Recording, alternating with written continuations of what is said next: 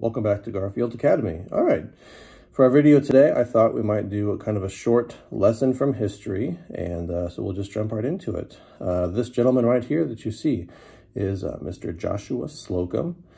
Joshua Slocum, he lived from 1844 to 1909. He was the first person to circumnavigate the Earth alone. He wrote the book, Sailing Alone Around the World. He is pretty famous for this.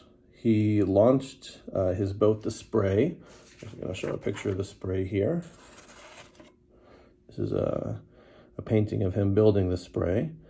He sailed from April 24th, 1895. He launched from Boston, Massachusetts. Sailed around the world, returning June 27th, 1898 to Newport, Rhode Island. So just a little bit over 3 years. And he described his journey in his book that he wrote again, Sailing Alone Around the World. And in this time of social distancing and isolation, kind of that book title jumped out at me. I had read snippets of this years ago, and this just kind of happened to come back to me recently. So something he said kind of stood out. Just going to put it right here. Sorry, we're super old school today. If you can't see it, there's actually a little seashell, just thinking about sailing around the sea. Thought we put the seashell up today.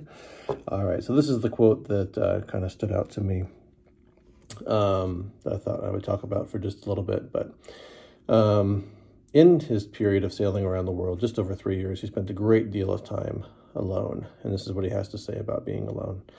He says, "I'd already found it was not good to be alone. And so I made companionship with what there was around me, sometimes with the universe, and sometimes with my own insignificant self. But my books were always my friends, let fail all else." So even for a guy who spent a great deal of time alone, just in the course of his journey, he recognized it wasn't good to be alone. And so he did what he could when he was alone, sailing around the world, to make companionship with what was around him. And I think in the next couple videos, we'll talk about this, things you can do, just being observant of the outside world.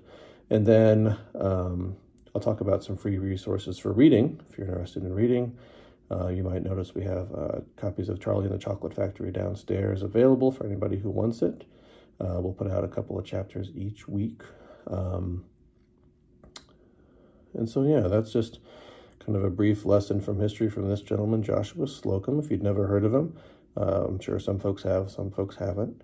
But that's it, a real short lesson from history. When you're alone, do what you can to make companions with what there is around you. And so we'll talk about just kind of observing the outside world in a video or two coming up.